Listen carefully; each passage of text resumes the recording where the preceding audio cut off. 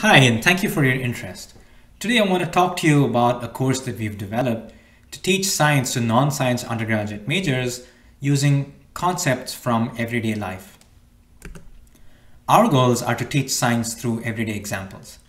Now, we've seen that a lot of undergraduate majors, especially non-science majors at Georgia Gwinnett College, are scared by math and science concepts. So we want to teach them through engaging examples from everyday life. And apart from that, we want to impart problem-solving skills that are also extremely useful even outside the classroom. In order to help us, we have varieties of activities such as interactive demonstration, home-based and low-cost labs, as well as virtual labs that are becoming increasingly important, especially during our current pandemic times. We've also developed an open access textbook as part of an Affordable Learning Georgia grant. This textbook contains 8 chapters, and the first few chapters are about traditional material properties and how they emerge from their underlying constituents.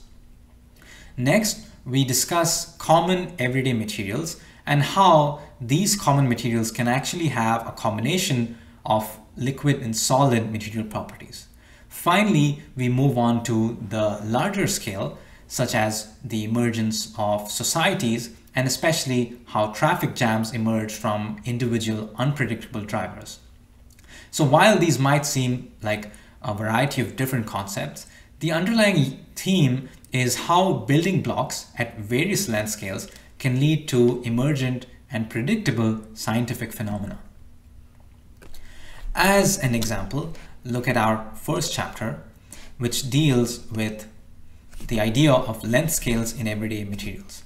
So on the left, you can see an example of a typical material such as diamond that contains protons and neutrons, which make together a nucleus, and a nucleus along with electrons makes an atom, and arrangement of these atoms in a particular manner leads to the material properties such as the solid, rigid nature of diamond.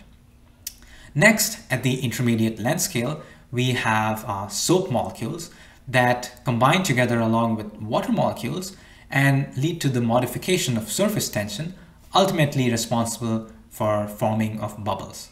Finally, at the largest length scale, we have the emergence of societies, and a typical example of that is traffic jams. So here students learn how, while individual drivers are quite unpredictable, turns out that many drivers together form predictable traffic jams, and many of these roads together form traffic patterns, and turns out that city scale traffic patterns are quite predictable from the daily perspective.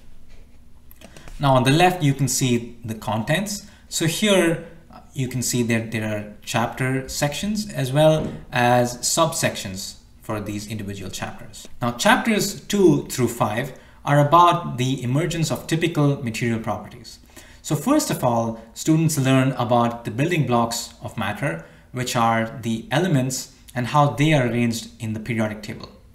Next, students learn how these elements form atoms and atoms combine to form molecules, and the interaction between molecules or atoms leads to the emergence of typical material properties such as gas, liquid, and solid properties.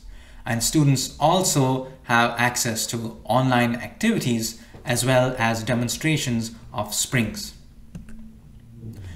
Next, we talk about common everyday materials such as ketchup or cornstarch in water, and how these common materials actually are quite complex and have a combination of solid and liquid properties.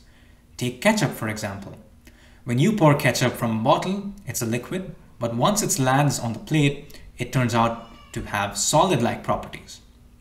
And in a similar way, cornstarch, if you were to just stand on cornstarch in water, which is also known as oobleck, you would just sink like a liquid. But as you can see, this person is running. So if you apply enough stress or enough force, then it responds as a solid. Now, students also have access to low-cost homemade activities such as how to make oobleck using commonly available cornstarch mixed with water, as well as we show demonstrations of silly putty and slime mold. In chapter 7, students learn about surface tension and how surface tension is important for making soap bubbles. Students also learn how surface tension is important for life, such as why plants are able to uptake nutrients due to surface tension and do work against gravity. Students also do a lab on making these huge soap bubbles using special polymers, and students learn how the recent advances in polymer and physics can tell us about how to make huge, stable soap bubbles. Finally, students look at societies. So as a case study, we consider traffic jams. In the model above, in the animation, you see how traffic jams can sometimes appear, and so students learn why traffic jams form, sometimes for no apparent reason other than drivers have different behaviors. And so they learn how, while individual actors and drivers are quite unpredictable, collectively we are quite predictable, and traffic jams are in fact extremely predictable. As a group activity, students form a circle and they see how traffic jams emerge just based on the individual differences between strategies. As a lab, students are able to explore an online virtual lab where they can see how various microscopic patterns can cause differences in emergent traffic jams.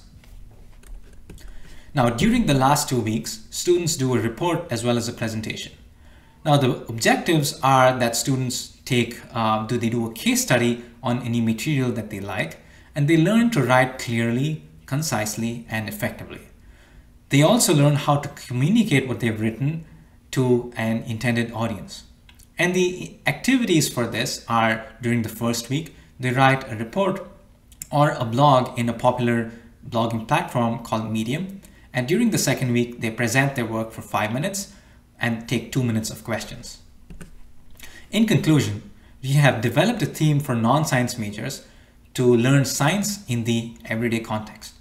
We've also developed an accessible zero-cost ebook, as well as low-cost engaging activities that can be done at home. Essentially, we can ensure that students still have the hands-on aspect of this course, while also making sure that they are respecting socially distanced guidelines by doing these experiments at home at a very low cost. We are constantly adding new materials, so if you're interested, feel free to contact me at this email address below. And thank you so much for your time. I hope you enjoy the rest of the conference.